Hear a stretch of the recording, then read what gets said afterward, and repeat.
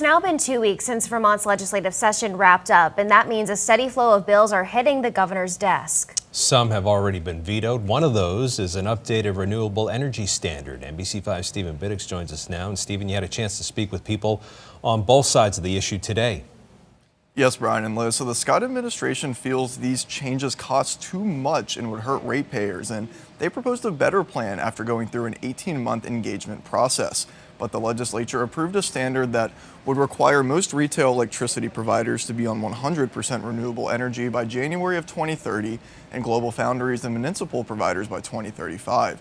It also requires Vermont to find ways to produce more renewable energy in-state.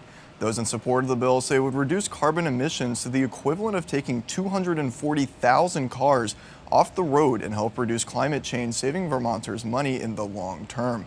While Scott and cabinet members say costs are adding up and the proposed standard will cost up to $450 million on Vermonters over the next 11 years, adding that lawmakers' plan is geared to helping providers rather than the public.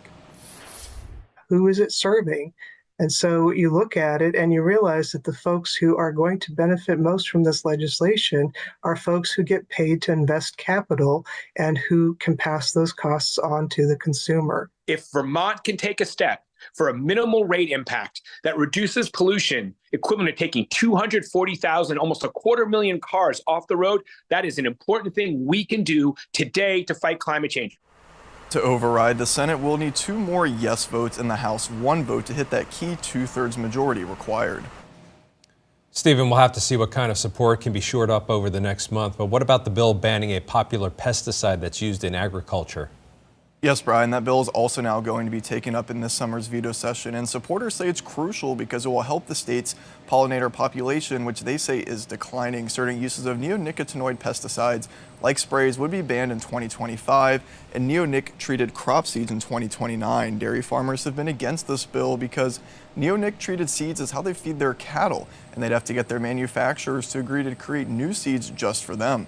Governor Scott has called the bill more anti-farmer than pro-pollinator and says it's a part of his job to look at all aspects of bills and who they affect. Scott also said in his veto letter, pollinator populations are rising according to national data, but supporters say that's just not true after their own research. And that bill did make it through the House and Senate with a veto-proof majority. So that's the bad news for a lot of Democrats in the legislature, Stephen, but the governor did sign the budget late yesterday. What made that possible?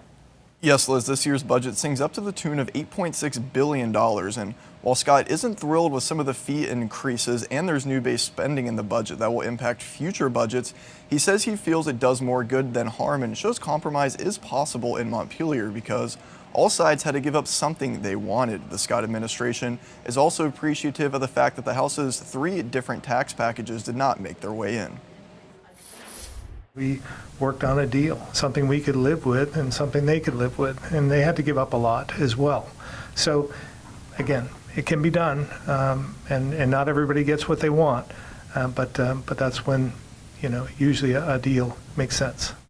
The governor's comments on the compromise are significant considering Scott has vetoed the budget in recent years, most recently just last year. And while the budget won't be on the line this year, the veto session is set for June 17th. And we know those 2 bills we just mentioned right now are the only ones up for a vote, but we do expect more to come in throughout the coming weeks. Live in the newsroom, Stephen Biddix, NBC5 News. Stephen, thanks. Lots of information there.